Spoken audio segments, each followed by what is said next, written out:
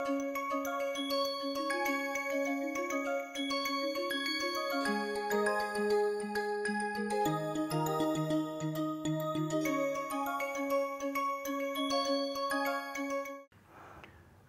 to the lectures on cathodic protection engineering.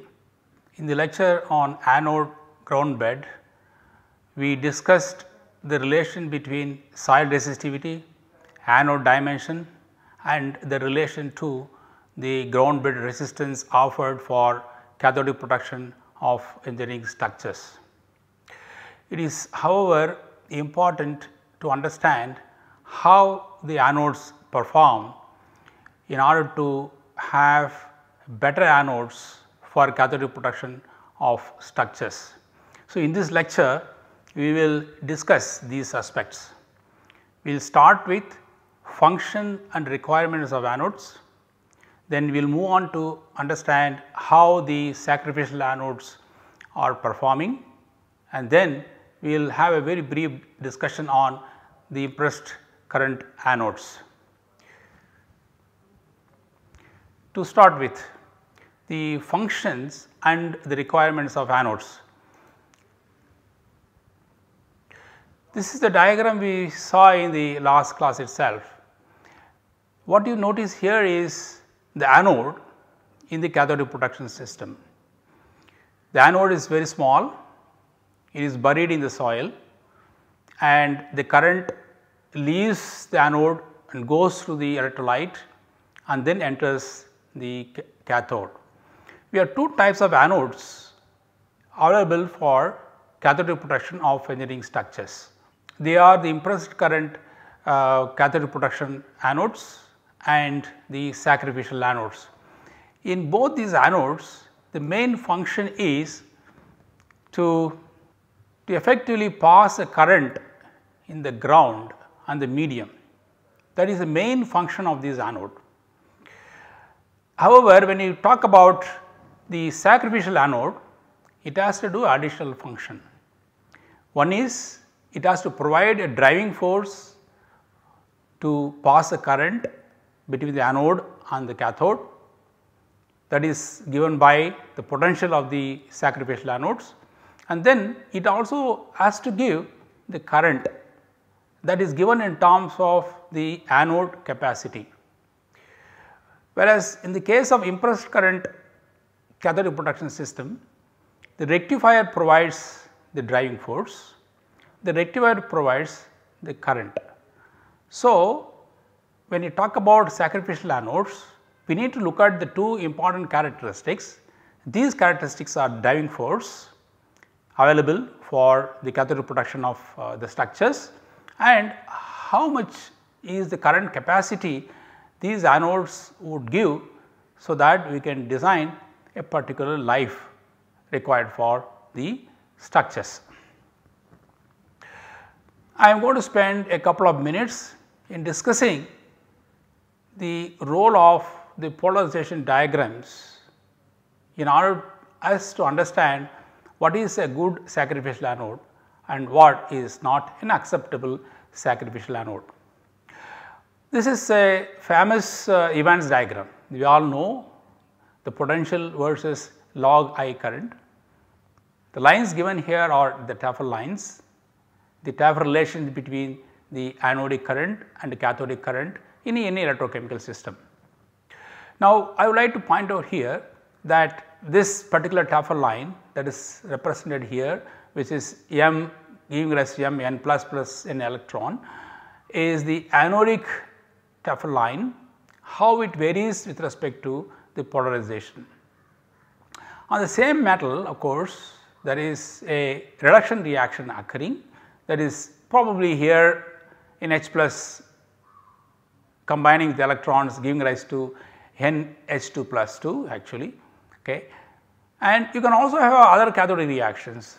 The other cathodic reactions are like the oxygen reduction reaction or reduction of water that can occur when the metal corrodes.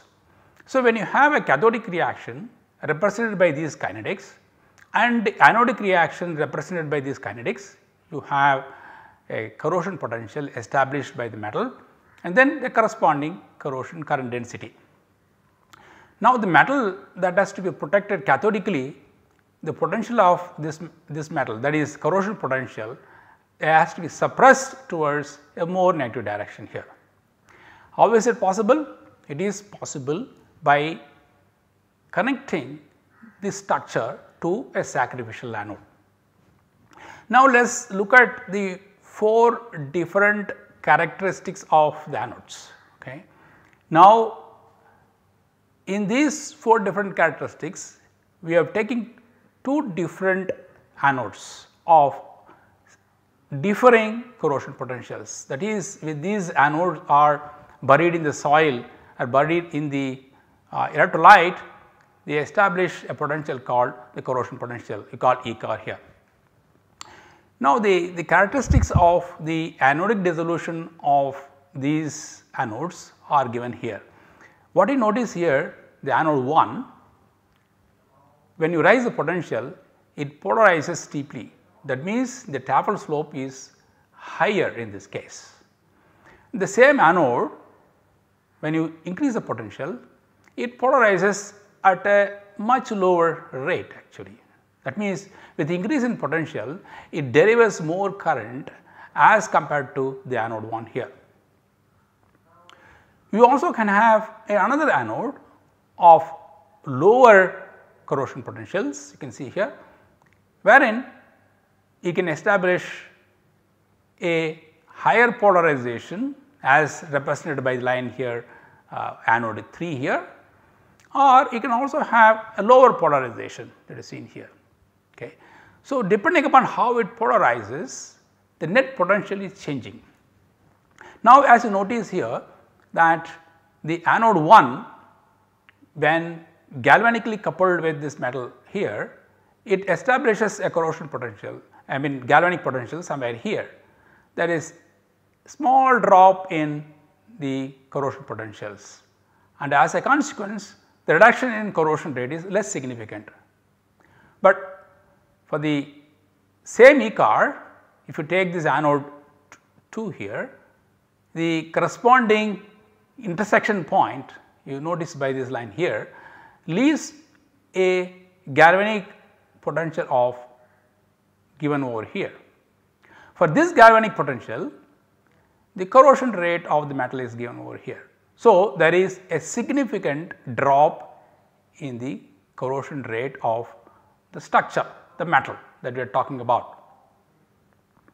But take this case of the second anode, the other anode for example, having same ECAR, but whose polarization is quite fast, quite steep, but it establishes a galvanic potential slightly higher than the anode 2. That means, it is able to protect the steel structure at a much lower capacity as compared to that anode which is having a low ECAR itself. So, ECAR is one factor, but what is more important is how the polarization really occurs. I mean the anodic polarization really occurs. Coming to this anode 4, it has got a lower potentials and it is less polarized, and so it gives you much lower galvanic potentials. As a consequence, the metal is protected much better as compared to anode 1, 2 and 3.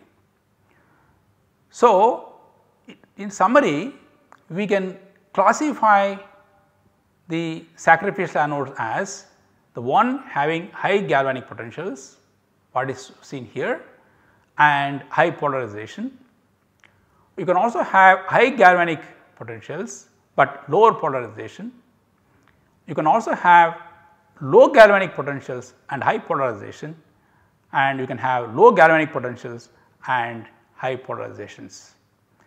So, the efficacy of the anode depends upon both the galvanic potentials and as well as the polarizations. So, if you have, I am sorry, this should be lower polarization, no? Anode should be of lower polarization. I just want to make a correction here, this should be low polarization.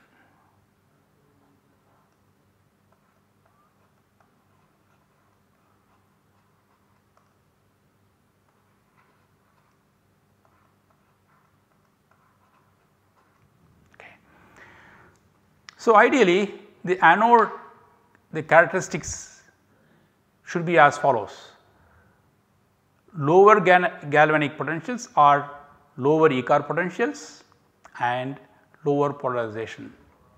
Let me take this pointer again.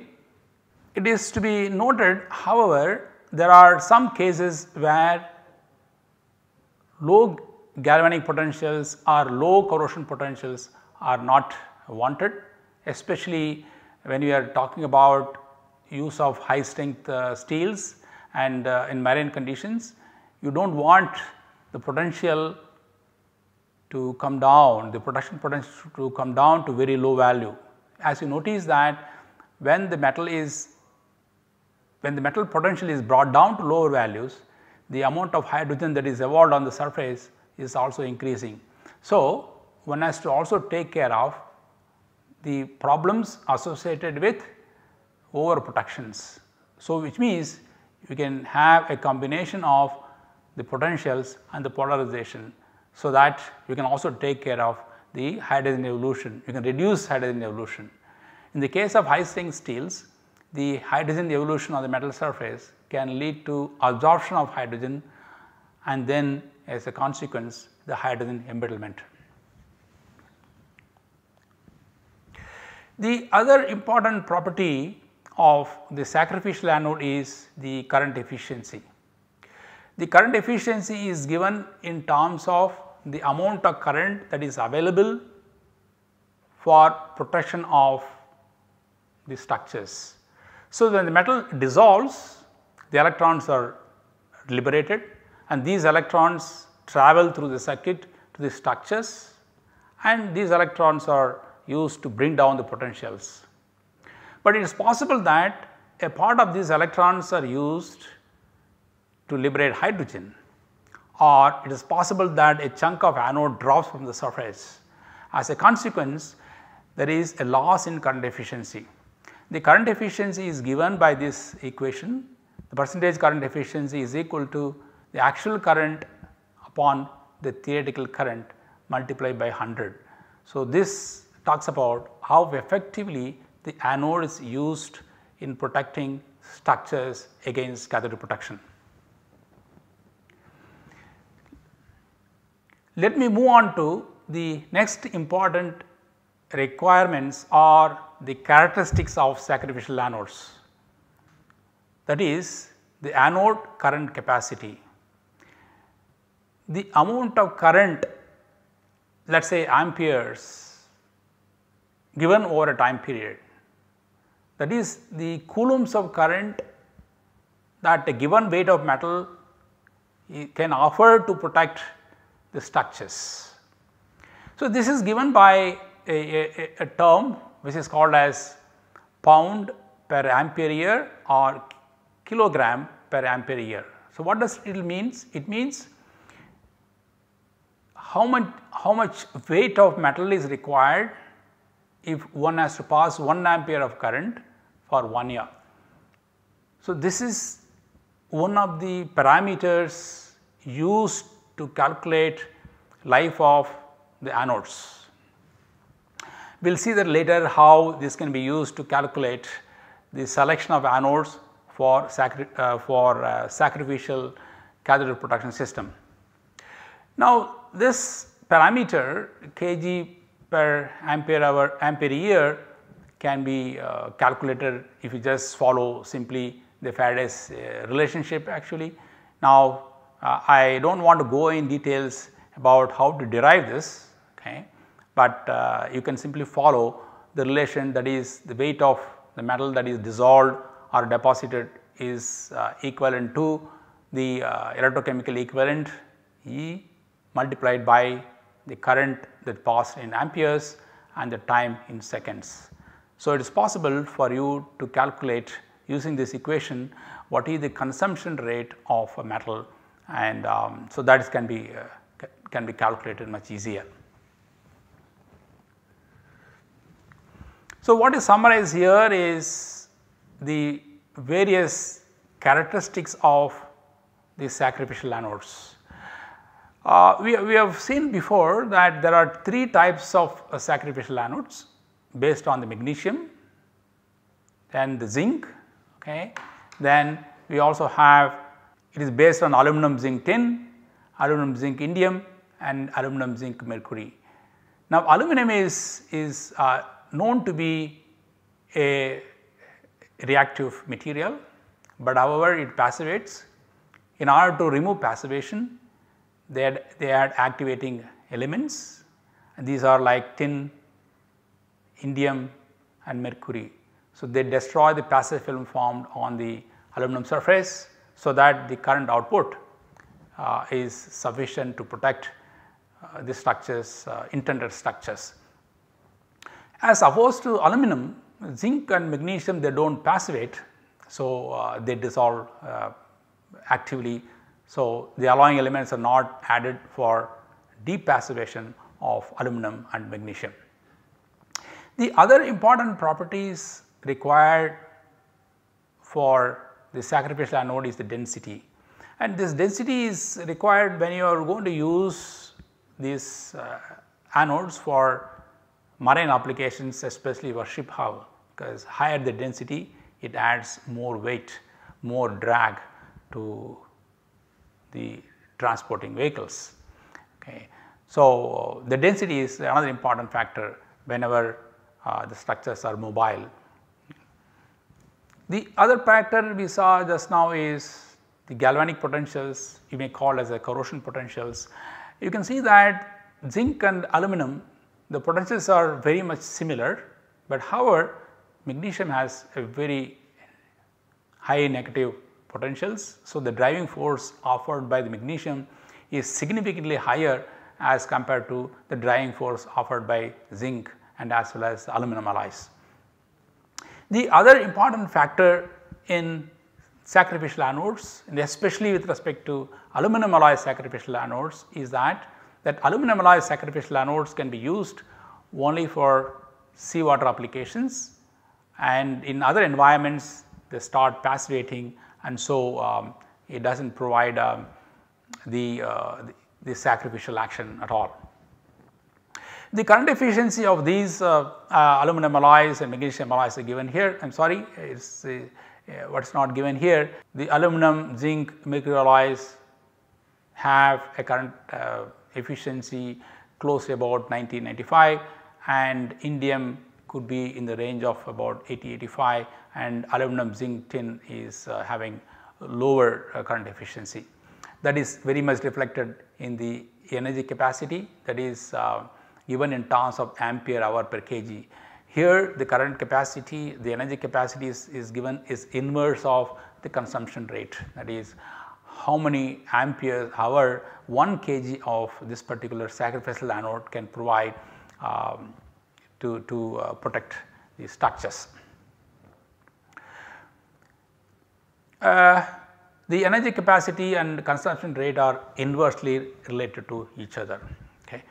Now, one more point that one likes to note is that how much current these anodes can give, that is how many milliamperes of the current per unit area of the anodes is available to protect the cathodic structures. It depends on the soil resistivity. In highly resistant soils, the anodes dissolution tendency is reduced, and so the deliverable current is reduced as the soil resistance is increasing. And there are various methods to evaluate the performance of these anodes. For aluminum, I have given here the electrochemical test RP B401 is a test method employed to qualify aluminum anodes. The other factor that also comes into picture is in terms of the cost of these alloys. The magnesium is the most expensive, there comes then the zinc, and then aluminum is the least expensive among all this. But notably, even though aluminum is least expensive, the energy capacity of aluminum is much higher compared to magnesium and zinc. So, that is why aluminum is a more preferred sacrificial anode for marine applications. So, we talked about the characteristics of these anodes. In actual applications, these anodes are designed in terms of multiples of ampere actually, So, that means the weight of these anodes would depend upon the density of these anodes. Zinc is in terms of multiples of 30 pounds, magnesium is in terms of 17 or 22 pounds, because these are all made easy to calculate the life of these anodes. And these anodes are also available in different shapes, so that it can be fixed to the structures. It can be flush mounted, it can be bracelet kind of anodes, and it can be done. The other important factor that you will see later is the purity of the metal affects the current efficiency.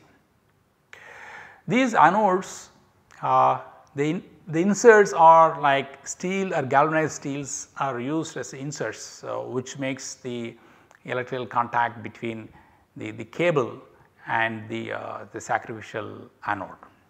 And when doing so, one should ensure that no stresses, holes and cracks are formed in these inserts. It can be insulated, these inserts can be insulated. Actually, in fact, even if you do not insert, even if you do not insulate, these inserts are going to be protected from corrosion by the galvanic action of the sacrificial anodes. The important point with respect to sacrificial anodes is the calculation of sizing of anodes for given applications. What should be the dimensions of the anodes, how many number of anodes to be chosen, and how long these anodes will serve in protecting the structures, and require some calculations. There will be supplementary lectures, and we will be looking at that in details.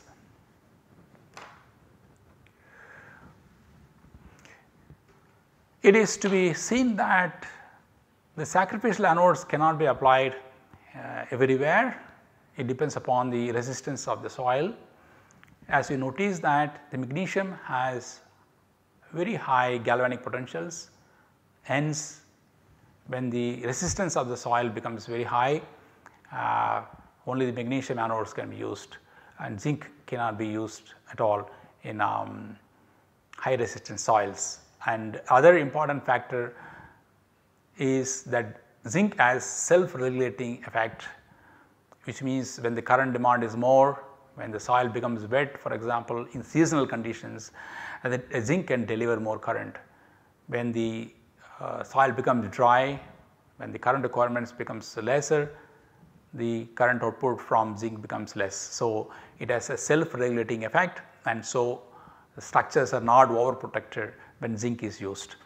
On the other hand, magnesium, whenever you use magnesium, one has to take care of the overprotections. Should the current is more, it is required to apply some resistance to bring down the current output.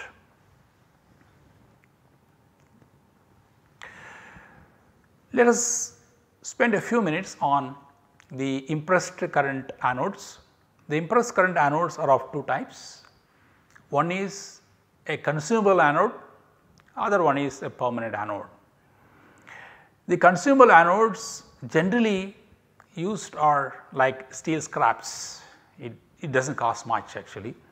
Okay. But when you say consumable anodes, it does not mean that the dissolution of the anodes or the steel scraps, the main function is not to provide current. There will be still a rectifier, still the current is being passed, and the dissolution of these anodes are unwarranted and is not a requirement at all. Okay. But however, because of higher voltage applied, these anodes they dissolve actually, and these are generally used in pure water and seawater conditions. These anodes are used. As compared to the consumable anodes, the permanent anodes are used predominantly. When you talk about permanent anodes, it does not really mean, we will see later, that these anodes are stable free from corrosion, disintegration. There is certain amount of disintegration of these anodes with respect to time, and so the permanent anodes here refers to a much longer life, and it is contrasted with the steel scraps, the consumable anodes which have a really very finite life. It is supposed to be replaced very frequently. In the permanent anodes there are different types I have listed here. I do not need to go through all of them in detail here, and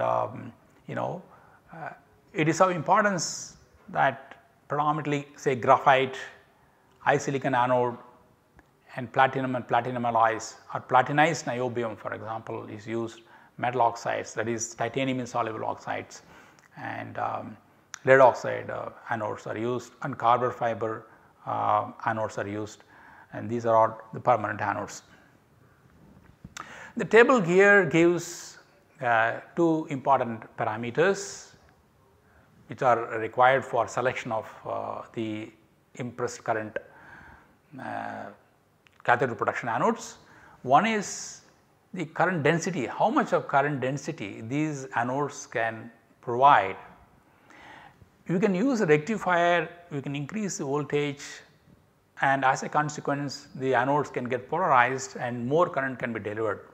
However, by raising the voltage, the anodes are not going to give a corresponding increase in current because they disintegrate, sometimes they start passivating. What is given here is the range of current densities these anodes can provide. Of interest to us is that the platinum and platinized substrate, they provide the highest amount of current density, and so the area, the surface area of the anode required for cathode protection is less in this case. Of course, platinum is very expensive. You also have the graphite anode. It is very highly conductive compared to many of these anodes, but the graphite is more fragile, you can talk about. And the titanium insoluble anodes, this actually is called mixed metal oxide anodes. Iridium, ruthenium oxides are coated by thermal decomposition technique, and it gives very high current density. It is somewhere like a platinum wire, I would say. I think here the cost is significantly lower as compared to the platinum metal.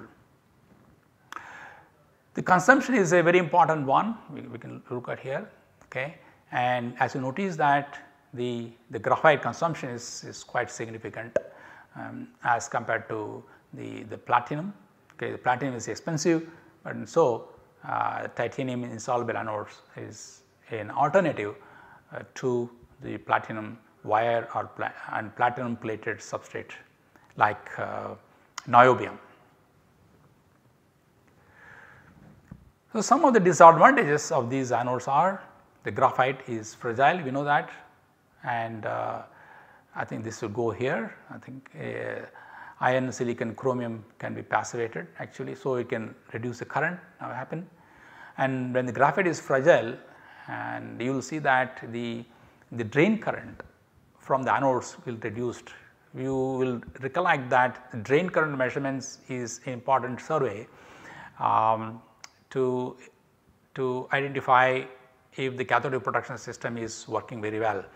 And such anodes like graphite, even when you bury, it can get damaged, and so the anodes may not function adequately.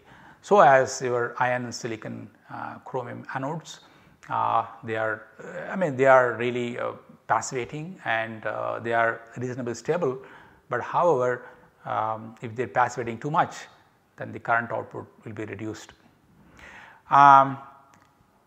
Similarly, this will go here, okay, and lead anodes can also passivate and can bring down the current output of these anodes. In all these cases, whether it is an impressed current cathode protection anode or a sacrificial anode, in both the cases we have also seen in the last class itself that backfill is an important component. The backfill is very much required because it lowers the resistivity of the anode to the soil actually. In fact, it also increases the effective anode size when you are calculating the resistance offered by an anode at a ground bed for example, and you take the dimension of the backfill, you do not take the dimension of the anode. So, backfill is a very important aspect of the these sacrificial and impressed current anodes. The backfill of course is not a requirement when you talk about seawater applications where the seawater is very highly conducting. We talk about backfill only in the case of soils and where these structures are buried in the earth. The difference between the sacrificial anode and the impressed current anode also stems from one fact, that the cables that connects the anode on the pipeline, they behave differently. In the case of sacrificial anode, the potential between the pipeline or between the earth and this cable is always negative.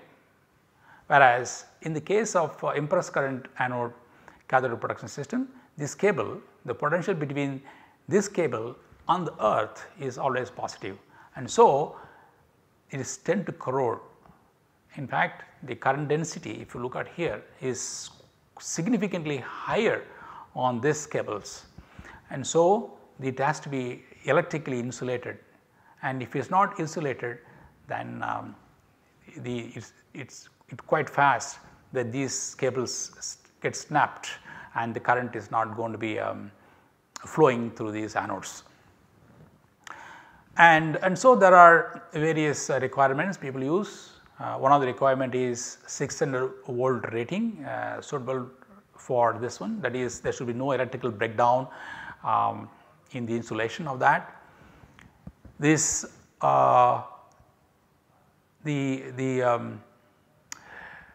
the insulating cable also should be resistant towards corrosion and degradation actually, right. These cables are buried in the soil, and so these polymers mostly used, they permeate the chlorides and water, and so they start disintegrating. So, there should be more resistance against the corrosion damages, and in fact when you have deep well grounded anodes where the potential is quite large and you have chances of chlorine evolution taking place on the anodes, you know that chlorine is a highly oxidizer, and so there has to be a jacket to isolate the cables from exposure to the chlorine gas, without which the cables can get damaged and lose the function of transporting current to the anodes. I thought I will spend a couple of minutes about the sacrificial anodes, what we should do for developing efficient sacrificial anodes.